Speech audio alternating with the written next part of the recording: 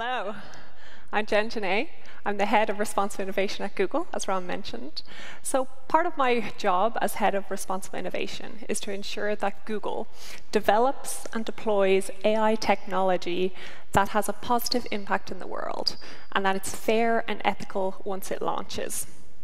So to run you through some examples here, I'll be focusing on some of the products that Google has already launched where AI is deployed. Because some people think that AI is emerging, that it's going to solve problems in the future. So I want to show how it's already solving problems right now, both in an everyday product setting, as well as those problems that we're trying to solve at a global scale. So I'll also be covering some examples that are providing societal benefit. So here are some of the products that Google has already launched where AI is embedded. Hopefully you recognize some of the ones that you may use every day. AI allows us to scale and personalize some of these products for our users around the globe. But I'll start with a very quick intro to what is artificial intelligence that we're talking about today. So artificial intelligence, just summarizing, is how to make things smart. And the one that most people hear about is machine learning. It's a subset of AI intelligence. And essentially, it's just learning from data, ensuring that we're building on top of learnings over time. And what machine learning allows us to do is to scale things in a way that is better and more effective than trying to hard code in outcomes using inputs and data. So with that, I'll go into a couple of examples and how AI has allowed us to change our technology. So one is Google Photos. Google Photos allows you to search on topics, whether it's about, I want to see pictures of all my friends, I want to see pictures of my family, or just searching on boats. It allows us to learn from the corpus of data that we have to make it easier and more enjoyable to find pictures together. But searching on a single word is not where we wanted to stop. We want to ensure that we're able to search in a way that people talk about on a day-to-day basis. So an example here is a person flying a kite. We want to be able to contextualize sentences and help people engage with technology and the world around them the way that they do in their everyday life. So not just single keywords, but understanding the context of the world around them. This also means we can play with it a bit and make those experiences more enjoyable here.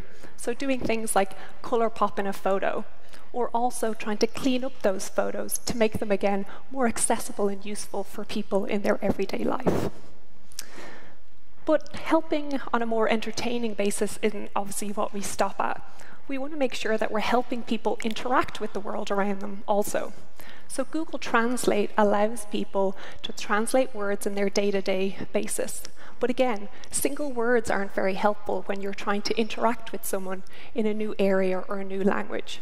So machine learning and AI has allowed us to translate whole statements and allow people to have conversations with people that they may have just met or in situations they've never been in before. It also allows us not to just enjoy the world around us, but protect us from some of those harms. So we use AI and machine learning a lot in protecting our billions of users online. Example here being spam. How do we prevent people from being affected negatively by spam and other forms of abuse every day? But many of our users aren't just end consumers. They're also businesses and partners. So how do we help them? Example here is on our image search and Street View imagery, that we're able to pull out business information to make it useful for someone on the street, but also for that business to be found. So small and medium businesses who may not have a very large online presence can be found through our existing products. Then another example, the last one just for the moment, is in Gmail.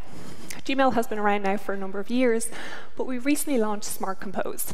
What this is based off of a lot of existing text analysis that we predict what people may be wanting to say to make it easier to fill in your emails and make it quicker for you to go back to interacting with the world around you.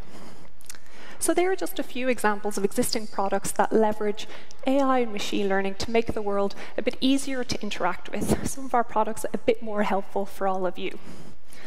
But technology isn't just about helpfulness. We also want to make sure that we're making that available to more people, that we're essentially democratizing access to data and to machine learning generally. So how do we do that? We make our technology available open source to allow that research to be used by anyone. You don't have to work for Google. You don't have to have the same level of data that we may. We want to make sure that it's accessible. So two of the key ways that we do that, one is Tensorflow. It's our open source machine learning library where anyone can build tools and technologies on top of it. And the second one is our cloud AI products. So this allows any business to build technology on top of our existing vision, text, and translation. So all of these tools are available to the public, to businesses, to individuals, and researchers on our site. We want people to access this technology. We've heard earlier in the day that AI has great opportunities for usage, but we also want to make sure that it's used responsibly, that many different people can engage in this technology, so we share our learnings with the world. We don't want you to just use and build AI. We want to make sure that you're building AI that's fair and ethical, so we share those learnings with you also. From the business perspective, that cloud ML that I mentioned, we also provide the tools and learnings to engage with that. For example, when you learn and access our cloud AutoML, we have our machine learning fairness course there. So we want to make sure that you're understanding, is your data fair? Is it inclusive of all of your users to ensure that everyone has a positive experience online? But AI also we want to affect broader society. So apart from just making the technology accessible to people, we want to also solve some of humanity's largest problems. So for a couple of examples here, we worked on diabetic retinopathy. So we want to make sure that we're identifying diabetes in people sooner and more accurate than it's ever been done before. Ron mentioned that I'm into whales. I certainly don't hunt them or track them or anything like that. Generally, I might be running away from bears. But conservation is hugely important to me. So some of the efforts that we've been doing, this one in particular, has been about whale conservation. How can we use machine learning technology to track whale migration and understand where it might be issues that they're hitting, and to track over time how we might improve conservation efforts. We've also been tackling human issues around flooding. We work with universities to predict when earthquakes and floods may appear in order to give more help when it's needed. But with this technology and trying to solve some of the largest world's problems, as I mentioned, these don't just happen. We have to make sure that we're developing technology in a very thoughtful way. So how Google has done this is by launching our Google AI principles. So these principles were aimed to identify how Google can promise that we will be thoughtful, deliberate, and ethical in our development and deployment of AI and ML. In the green, you'll see the 7 AI principles that we promise to aspire to in our technology. We want to make sure that we're providing societally beneficial technology. We want to make sure, for example, that we're not creating or reinforcing bias. This involves a lot of testing of our data to ensure that it's fair. It requires us to test our models to make sure that they're not learning to be unfair over time, and also ensuring that we're testing with a lot of diverse users before we make our products available. And then on the right-hand side, we also have a series of things that we will not do. We don't just believe it's enough to think about what do we want this technology to do, what are all the great things it could do. We also want to make sure what are the things we definitely want to avoid. What are those outcomes that we do not want to exacerbate with our technology? Examples here are, we are not going to build weapons technology. We're not going to build platforms or technologies that will facilitate surveillance. We want to ensure that these principles, by making them available to the world, and at the same time we made them available with our AI best practices, which are a series of more detailed instructions to also share that research and knowledge with other people. Whether you're a researcher, whether you're a business owner, how can you ensure that you're fair and ethical in your development of ML and AI technology as well? So with that, we try and think about what are we going to do next with Google AI? We're thinking about creating more cutting-edge research and making that available to the world. We want to make sure that we're continuing to advance particular applications that we think are great for the world, whether it's in science or business or in healthcare. And then we also want to make sure that we're thinking about the human aspect of it. How do we make sure that it's usable, interesting, solving real-world problems for the world? But what's needed? Obviously, data privacy is a huge issue right now. We have very stringent privacy requirements within the company, but we also want to make sure that the data is useful and accessible when needed. We also need to ensure that the right tools and infrastructure are available. Not just for us, we want to make that available to the world.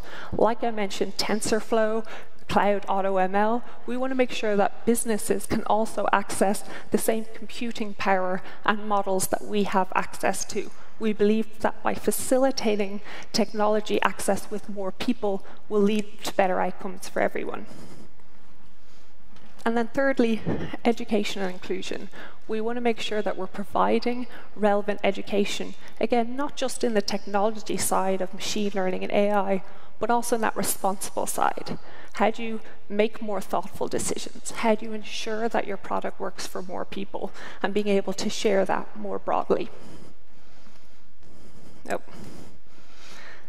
So the economic opportunity here is, it's not just for individual companies. We believe that region-wise, this will have a massive impact for Europe and beyond.